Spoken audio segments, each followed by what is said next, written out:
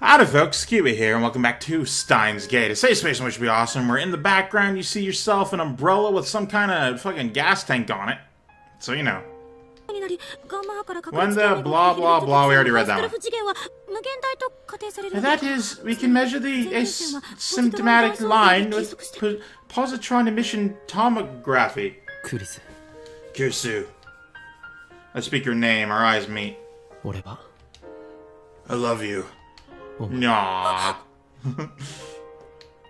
He said it out loud. Karasu looks away. Her face is bright red. And you? What? Do you, how do you feel about me? You want to know? I probably don't have, I probably didn't win this game. Just for the record, I want to point that out. We're like 140 episodes in. I probably didn't get enough of the good things to win in any way.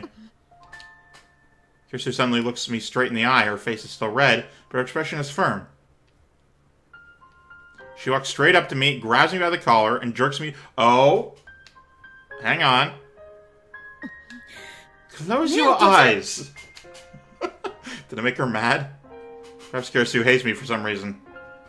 Also, she looks fucking adorable in this particular image.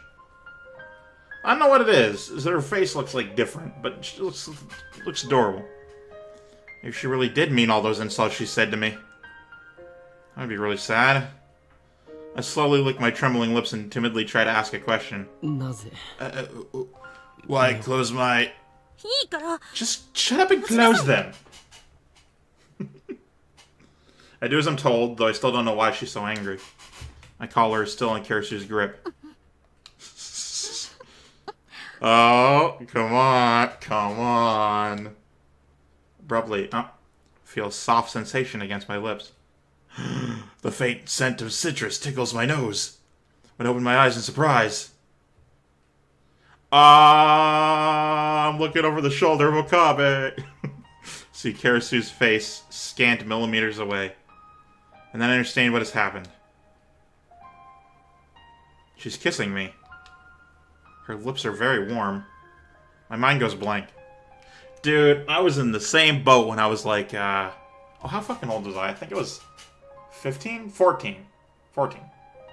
Because my first kiss was when I was like 5 with my friend from kindergarten, boy, girl, whatever, and we were just like, man, adults kiss, we should try it too. And we did, and I don't really count that, honestly.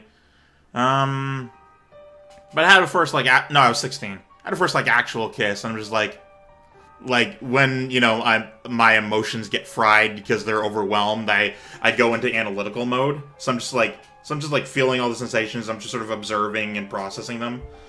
So I'm just like, one time I was fucking cuddling with my ex now, obviously, but like one time I was cuddling with my girlfriend at the time, and I'm just like, man, my arm is like, it kind of hurts. It's underneath her, and I don't know how I feel about this. And I'm able to think. I want to stay like this forever. But soon our lips separate. Kirsu looks down shyly. What? I like it, but I don't know. It's not like I did it because I wanted to it. Oh, fucking excuse your way out of this one. I dare you. It's just, you promised that you wouldn't forget about me, and that somehow means me kissing you.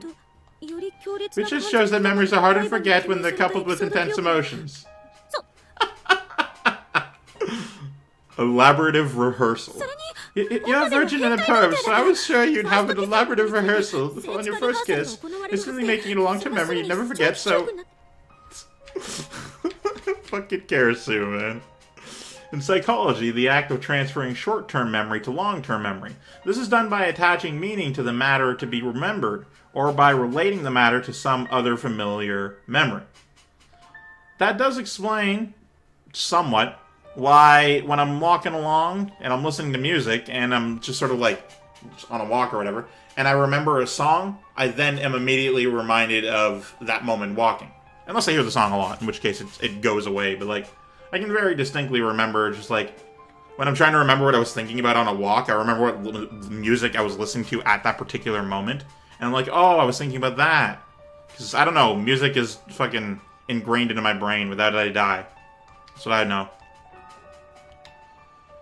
I just don't want you to forget about me, Okabe, no matter what. My heart fills with love for Karasu. She makes her frantic excuses. What a relief. Karasu wasn't mad. She was just trying to hide her embarrassment. Oh my god, I'm so relieved. I want to be with her even more. I want to talk with her even more. I want to learn even more about her. But I know that wish can never come true. My chest tightens. I feel like I'm suffocating. Desperate to keep my emotions under control, I place my own hands on top of Karasu's, which are still grabbing my collar. Sorry to disappoint you. That wasn't my first kiss. Why you? You're just a cherry boy? I feel like that term should be added to the tip list. Shut up, Shut up, virgin. I remember playfully kissing Mayuri in elementary school. And just a little while ago, I forcibly kissed Moeka to silence her. But that was on another world line, and now it never happened, so I guess it doesn't count. I mean, from your subjective reality it counts, because that's all memories are, subjective reality. Now, things happen, but people, over time, the memory is skewed, so what they think happened, and what they're absolutely certain happened, might not have been what actually happened. So, yeah. So it wasn't your first? Right, so it only left a weak impression, probably not enough to bring along... Oh! I was real confused, just like, why the fuck is he saying this shit? He's trying to get another one. Or not enough to become a long-term memory. I'm lying, of course. I've never felt such an intense kiss as that. The shock was like a lightning bolt to the brain. But still, I'm lying. Because if I miss this opportunity, I'll never be able to touch Karasu again. This is my last chance. So, once more? He didn't say as a question, but I did. What? Karasu fidgets. She usually glares at me harshly, but now she's avoiding my eyes. I don't ever want to forget, so let's make doubly sure. I'm being all jokey and laughy, but like this is kind of a very intense emotional moment. I decide to take the initiative. I wrap my arm gently around Karasu's waist and pull her slender body toward mine, against mine. Both of those. Then I guess there's no choice. That's hilarious. I love that. Karasu looks up at me shyly. Just a kiss, okay? Nothing more. What's she worried I'll do? Be gentle, okay? I run my fingers softly through her hair. Then I slowly bend down. Okabe. Aww, he didn't move even slightly. And she's adorable. We're both shy, so we end up pecking at each other's lips like two small birds. Then we draw back and look at each other. Kirsty's eyes are wet. Tears are running down her cheek. Aww. I kissed them all. Aww, fucking... Oh my god, my heart is exploding with the feels. They're salty. Don't forget me. We press our lips together again. They're gonna fucking full-on make out soon. Stronger than the first time. Longer than the last time. I never want to let go. We embrace each other tightly, our feelings too powerful to contain. We seek each other's warmth again and again. Sounds. Locked in our embrace, we feel each other's breath. We feel each other's scent. Feel each other's taste. These aren't how that works. It's too fast. Kirsty's whisper resonates through our embrace. Time is going by too fast. I could really use a word with Einstein right now. Got confused about that one. Time is not absolute. Einstein proved that time could be fast or slow depending on the observer. Hey, Okabe. The theory of relativity is so romantic. And so sad, don't you think? How does Karasu feel about me? I'm fairly certain you can pick up on context clues that she's into you, man. I don't know how much, but definitely, at least, she feels positively. Also, fucking shit on my glasses. In the end, she never really answered my question. Oh, I've been there. Trust me. Early morning, Akihabara Station. Kirisu is standing before the entrance with her huge suitcase beside her. She waves to me shyly as I approach. And she blushes and shoots me her usual glare. After that kiss, Kirisu went back to her hotel to pack. The suitcase must hold everything that she brought to Japan. She's going back to America. Well then. Are you sure I shouldn't call Mary or Daru? I think that would just make it harder. But you, I have no trouble leaving behind. Wow, okay, Jesus. That was a joke. Seriously looks like she's about to cry. I'm sure I look just as sad, but I won't cry. I don't have that right. This is a souvenir, take it. Oh. Oh. I thought he was gonna, like, fucking sweep her in. It's a bamboo helicopter equipped with a CCD camera, which allows it to record video in the air. A truly groundbreaking invention. Uh-huh. Yeah, no, that's... Yeah, no, that's not called a drone or anything. No, that's fine. Going off on a tangent, because I'm just enjoying this too much to let it pass by. I recently wrote a thing that I set in, like, the mid to late 2000s area. And one of the characters, like, this quote-unquote mad scientist, not based on Okabe. He wasn't actually mad. He was just, like, he just tinkered with shit and jumped to conclusions and stuff. But, like, one of them, he made this, like, lead box, like, that was fucking soldered to this high-speed propeller. It was, the world was, you know, I didn't really care to explain that sort of shit, but, like, essentially, he made his own drone, and he called it a scouter cube. Man, drones before drones are a real hoot. Sadly, due to the constant high-speed rotation the video produces tends to cause motion sickness. No thanks. Just take it, it's not even that bulky. I wanted to give her future gadget number 7, Ghost in the Ball, but it was too big. Kirisu accepts bamboo helicam with a strained smile. Oh, fine, I guess I'll take it. And then, silence. No words of farewell. We just look at each other. Sorry I couldn't go with you to Oimora. Yeah. But these 2 weeks were fun, in their own way. Give my regards to Mayuri and Ishida, okay? Kirisu spreads her arms wide. Without a moment's hesitation, I step forward and embrace the girl genius one last time. Hang in there, Okabe. Stay well. Aww. Very somber, but very sweet goodbye. Kirisu smiles faintly, then turns and walks toward the entrance with suitcase in hand. I watch her go, unable to move a muscle. I want to stop her. I want to wrap my arms around her and tell her to stay with me forever. But I can't. This is what we decided. To save Mayuri. To save the future. I'm sorry, Kirisu. I can't save you. Kirisu will disappear. She'll be left behind on this world line. There's no place for her in the coming world. I will remember you, Makis Kirisu. I will remember your warmth. I will never forget. I don't know whether Kirisu hears my words. She keeps walking. Stride steady. Back straight. Long, silky hair fluttering in the wind. She's quickly fading into the distance. But I can tell. I see her shoulders trembling. Oh, no. We will never meet again. Our world lines will never cross again.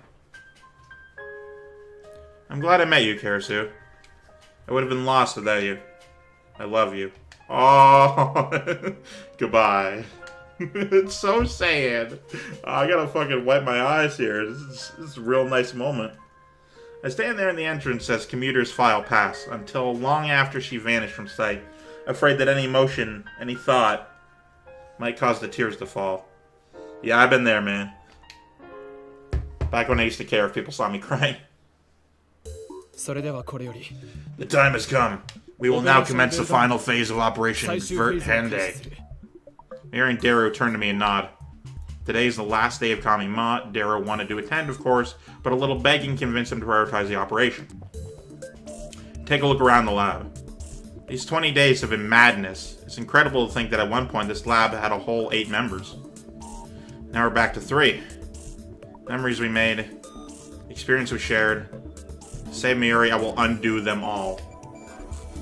There is sorrow in me, and guilt. I engrave them deep inside my heart. I'll never forget, I mustn't forget, these long yet short summer days. But still, I choose to erase our memories. I choose to return everything back to normal. Suzuha's mission is irrelevant. I'm not doing this for the future. As long as Mayuri lives, nothing else matters. Dear, we may begin. You sure? Yeah. Okie dokie. Okie dokie.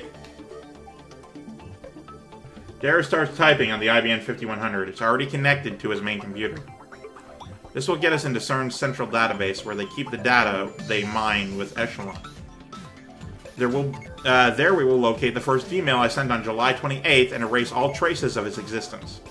With this I can reach the Beta world line. At last, Mayuri will be safe.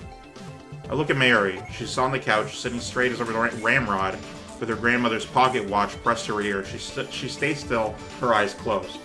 Whenever Mayuri wants to calm down, she listens to the sound of that pocket watch.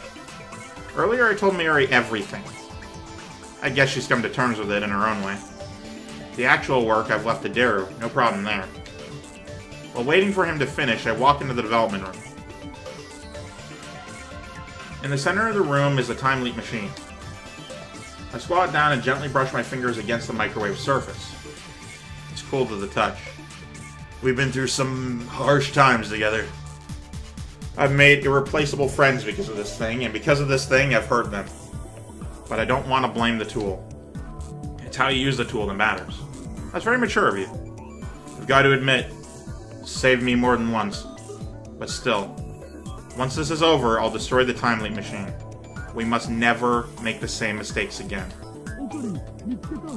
Okabe, I found it! It's really there! The D-mail I sent is there. Sure is, man. Darrow points to a string of characters. My name is there, followed by the message I wrote about Karasu's death. 3 lines total, each 12 characters long. This data led CERN to our doorstep. At FB's instruction, Moeka and the Rounders attacked. Suzuha is right, then by erasing this data, we will escape from the Attractor Field Alpha, where CERN dominates the future. That will take us to Attractor Field Beta. To the Beta world line within its range of convergence. To a future without Mayuri's death. Mayuri is standing next to me, gazing intently at the monitor. So, I want to point something out. So, after every arc, there's been like a sort of moment where you can like pause and be like, save. I get a choice of I choose to do the D-mail / time leap machine / whatever. And like I've saved those and they're in my saves database, but I didn't actually get that for this one. So either this is supposed to happen and I screwed up and I don't get to be with Karasu, or after the fact something happens. So I'll see. I'll wait and see, but I don't know. Mary's standing next to me, gazing intently at the monitor. She grasped my hand firmly. Grasp it firmly! Okabe. It's okay. She looks anxious, so I pat her head to calm her down. Everything's set. One press of the enter key and that data's gone. Darrow stands up and gestures to the open seat. I'll leave that honor to you, Okabe. I sit down and face the keyboard. This time it ends. Karasu's face floats through my mind. I close my eyes and take a deep breath. Goodbye, Karasu. Ooh. Let's just save it right there. Yeah, right there. So, Karasu. Let's find out what happens in the next episode. Thank you guys so much for watching this cliffhanger I, of course, am Keywii. I'm great to yourself a delightful day. I promise I didn't intentionally talk enough in the episode so that we got to this point. I did when we hit 1921, but not, like, after that. Anyway, thank you guys so much for watching. I, of course, am Keywii. I'm great to yourself a delightful day. See you tomorrow. Mwah. Kisses.